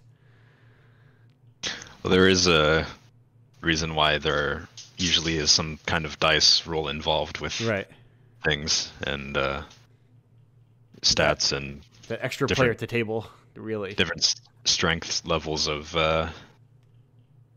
your monsters or villains. Yeah. But I've also yes. Oh, sorry. There was a I think one of the first times I ever played D&D, there was like this warlock that was the main villain, and he came crawling out of like a bottomless pit or something, and I just said, okay, I'm going to try and push him down it, and then I rolled and I got a 20, and then that was it. So funny you mention that, because that is like, I mean, geographically the opposite of something that happened, I think, in the last time we had played D&D some time back, because surprise, the weird guy who runs the indie zine also plays a bunch of weird indie one-shots primarily. So we had someone who was a warrior who had like cross-skilled into, like, I think it was like a rogue or some, it was whatever, I forget what class it was, but it was a skill called like Executioner's Noose, where you could throw like a shadow noose or something, and he was terrible with it because it was like way off stat, and he's like never worked. But there was like some kind of warlock or wizard or lich or something up on a giant platform, and he used it, same exact thing. He rolled like a 20 and yanked the dude down, and then it's like he's a tiny robed guy, and everyone just like beat him to death from just like the safety of his platform with his weird cross skill that almost never worked. It's really there have been multiple moments playing D&D where it's almost comedically anticlimactic. Yeah, they were which is great because that's how it should be sometimes.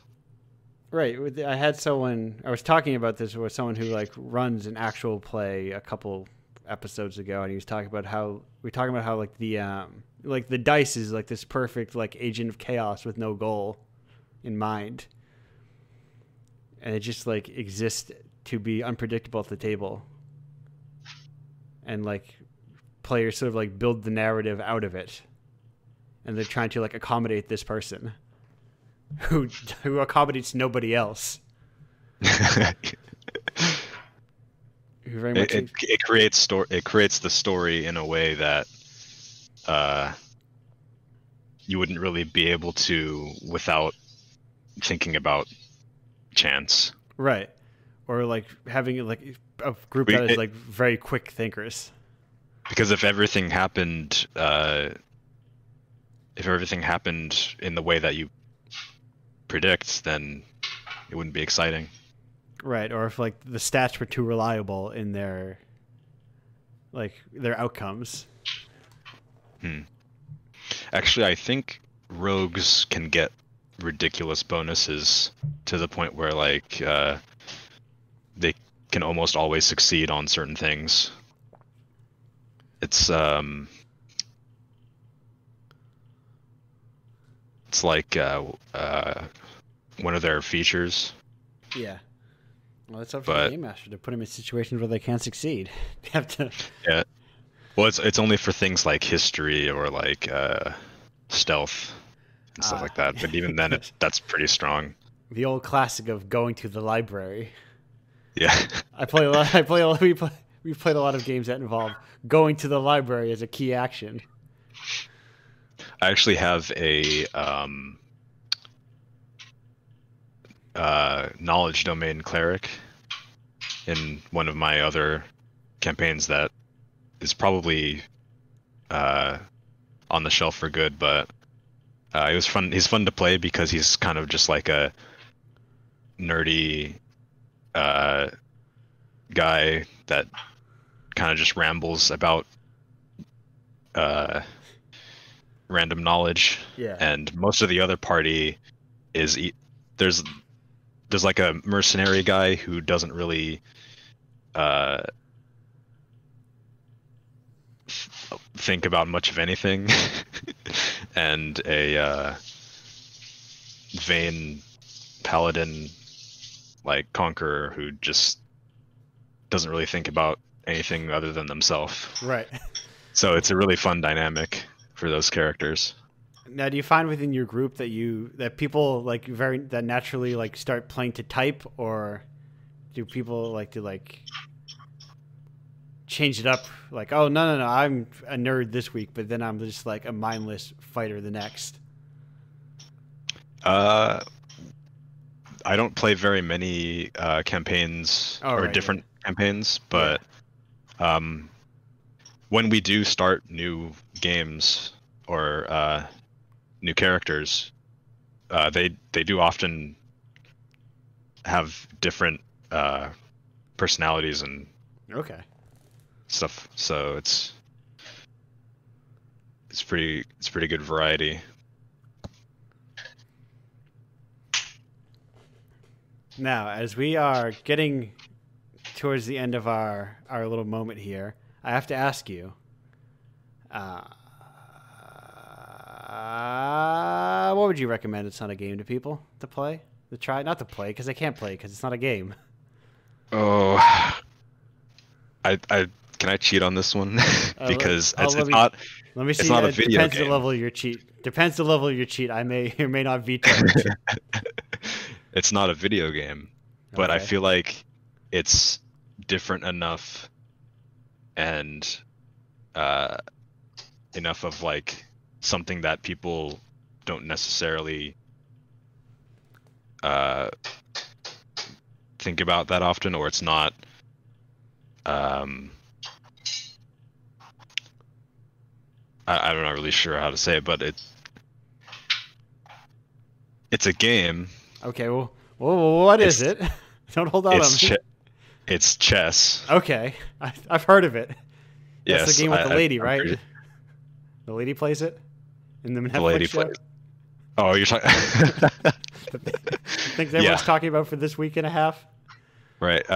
Haven't seen that show Neither have I. yet. Don't worry. Looks interesting, but yeah, there's something about it that is really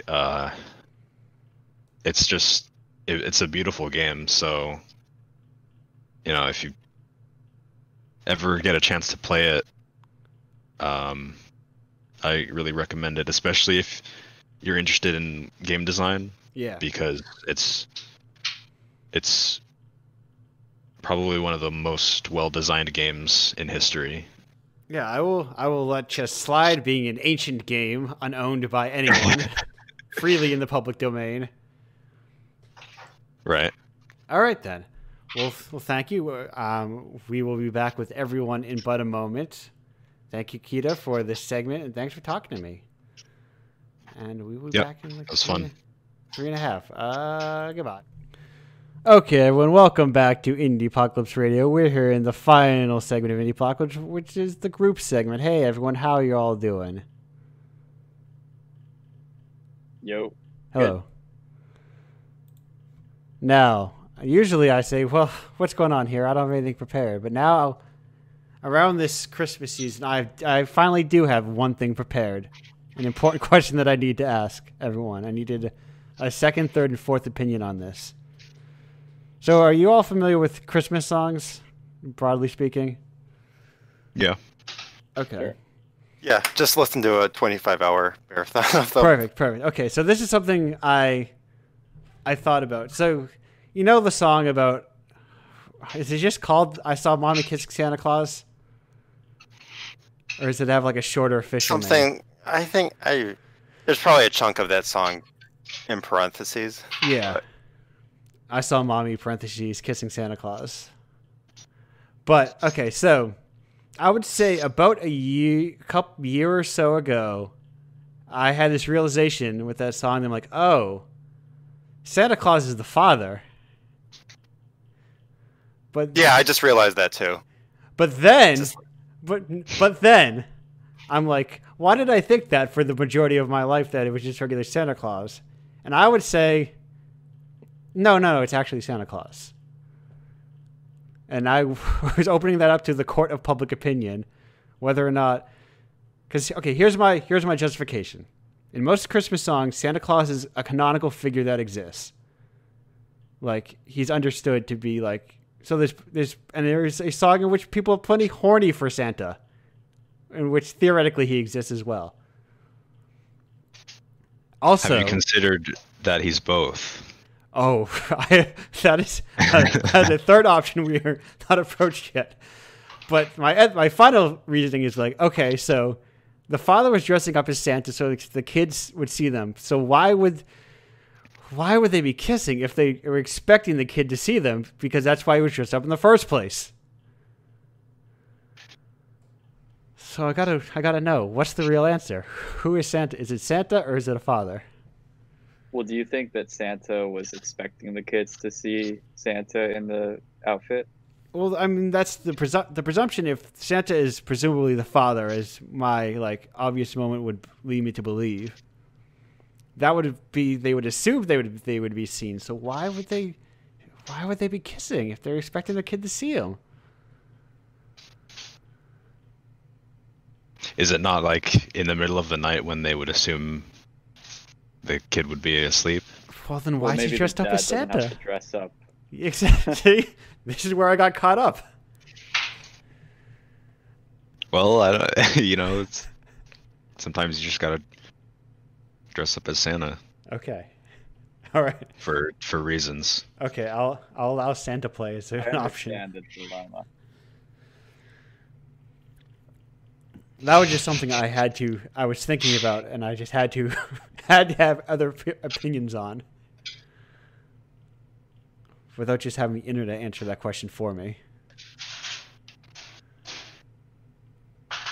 Yeah, you're right. I guess this song doesn't make sense. If we're I haven't trying to heard be- I haven't heard the whole song, so I don't really know if there's any evidence that would point to any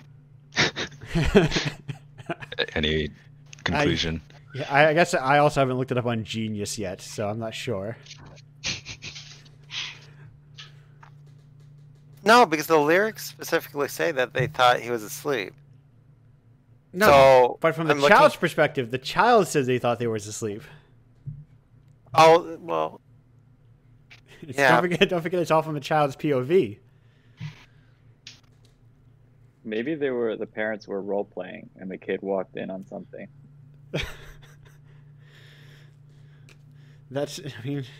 I'll accept that's also entirely a possibility. But I just wanted to get that off my chest. I felt like I needed to say that.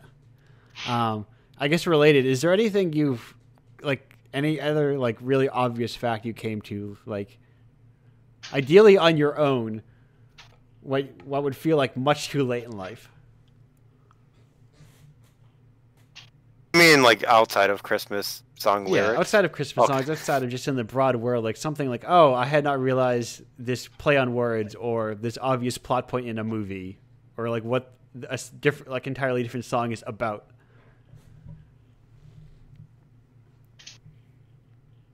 Kind of related, but I guess it's, when you hear a weird word and then you look up the definition because you don't know what it means, Yeah. and then you start hearing it all the time. Right. That gets me. It's like, is this word actually that common, or is something going on here with the universe? Right. Yeah. It's like some kind of weird perception thing that your brain does, where it's like points out all the things that are new, Exactly. Like makes them seem more significant. fairly recently, along that line of thought, I had played, like in the first or the second episode, I don't remember what it was. I played this song by this long defunct Japanese like jazz punk band or punk jazz, whatever. And then like a week later, it's like Ryan Holmberg, prolific manga translator, was like talking about how he's getting into that very same band. I was like, I've literally never heard anyone talk about this before.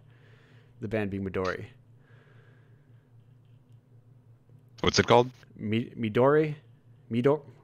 Yeah. And I'm like, maybe people have been. And I'm like, well, I guess I could find, it's not 100% non-existent because obviously I found it. But I had never heard anyone talking about it until that moment. And then it was like a week between me playing it and then someone else talking to it. And obviously he was not watching this radio show. Presumably. But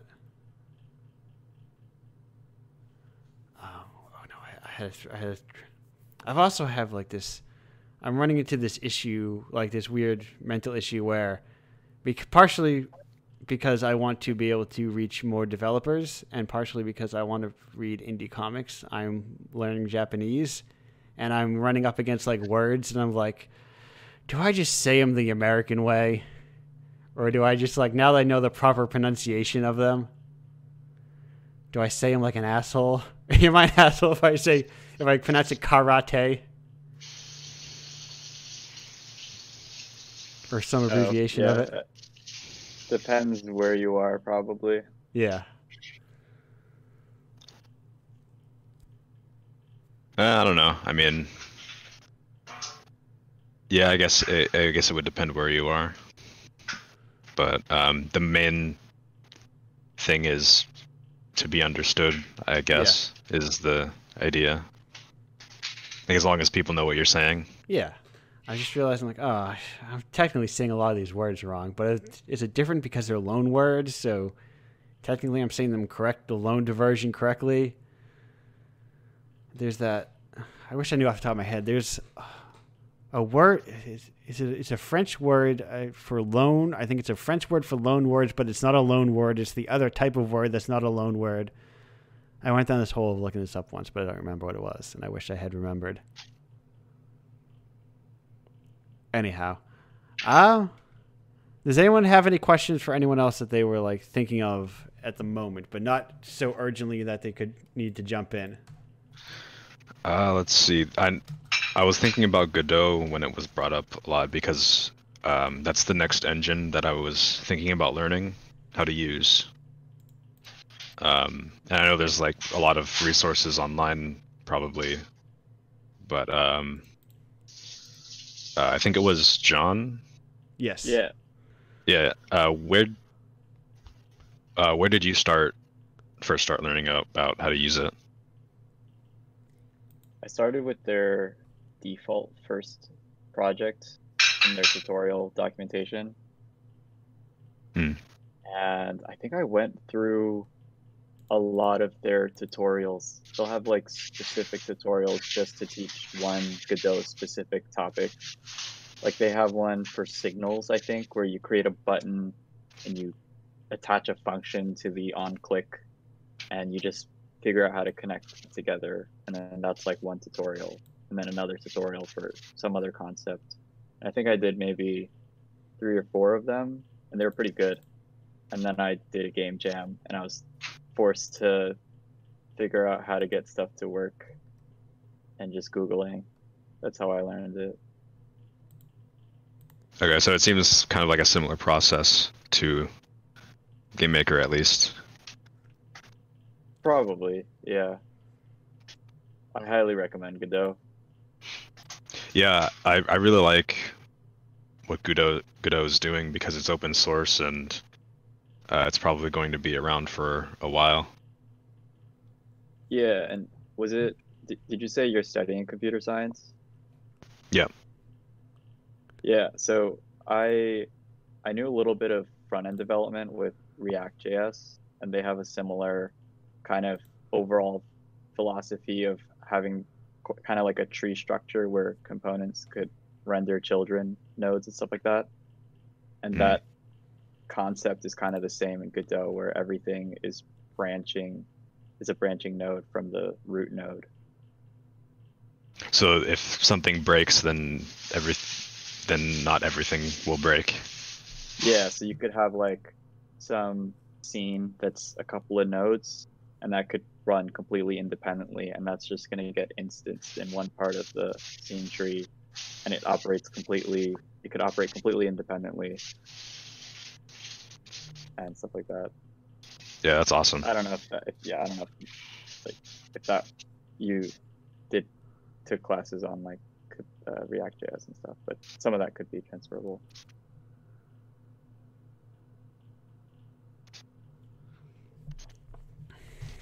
Well, cool. Unless anyone has anything else, all those other segments ran somewhat long, and we are past 9 o'clock, and I like to keep this at least at like a approximate 2 hours, just so it doesn't run on literally forever. Also because it's 9 o'clock for me. I want to do other stuff.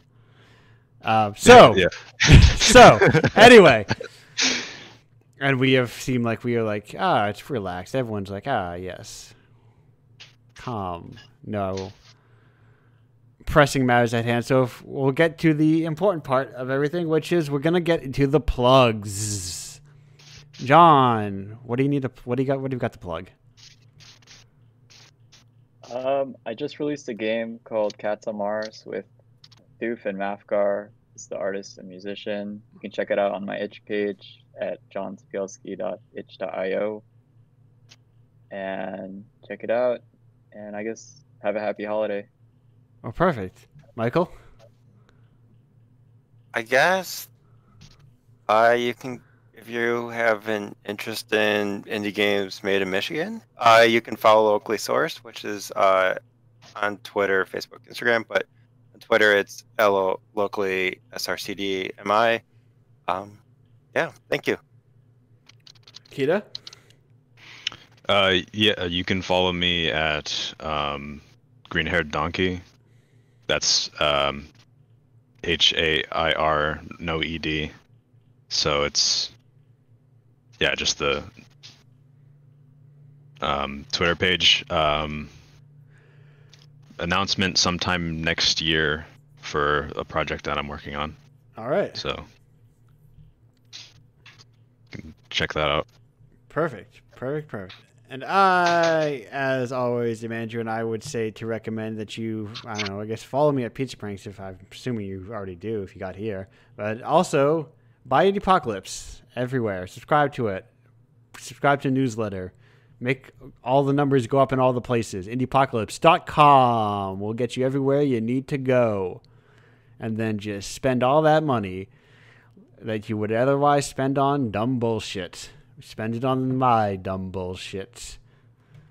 And support two of the people here. And support one of them here, I like to think in spirit. That's it. I'm leaving now. Goodbye.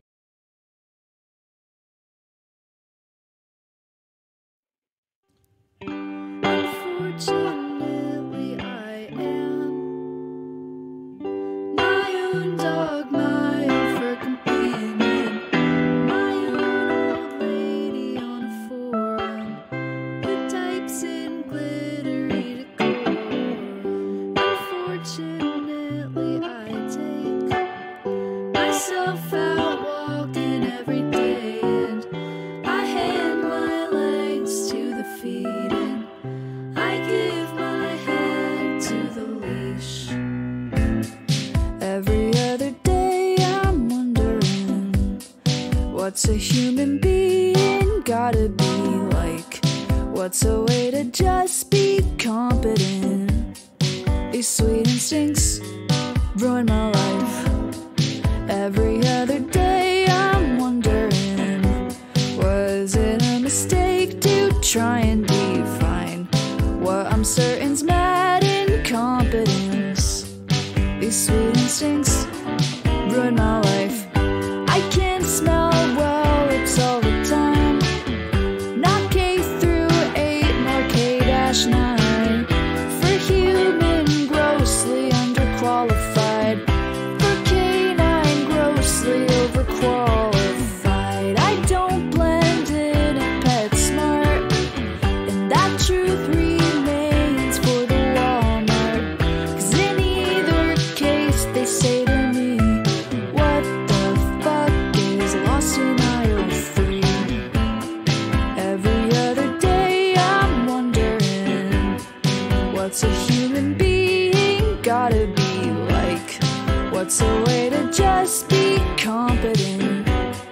These sweet instincts ruin my life. Every other day I'm wondering, was it a mistake to try and define what I'm certain's mad incompetence? These sweet instincts ruin my life.